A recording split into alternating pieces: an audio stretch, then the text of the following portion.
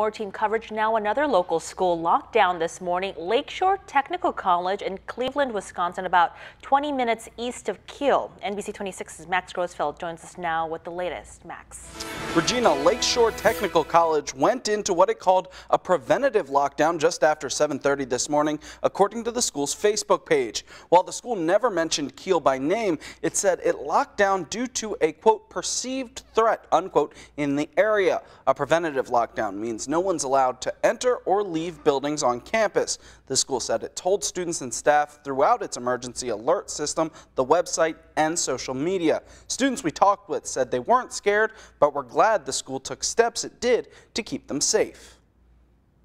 The chances of that happening now is more frequent, but there's just really, there's no words for it.